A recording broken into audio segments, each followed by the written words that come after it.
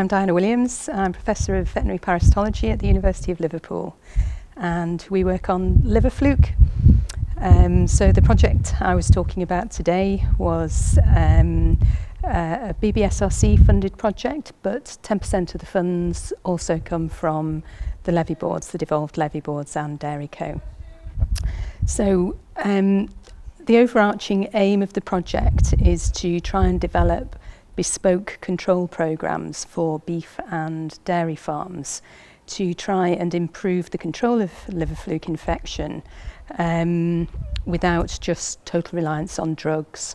So we want to be able to advise farmers on management changes that they can make to try and reduce the levels of infection in their herd and as a result improve productivity, both in terms of the growing animal, beef animals, as well as milk yield in dairy cattle.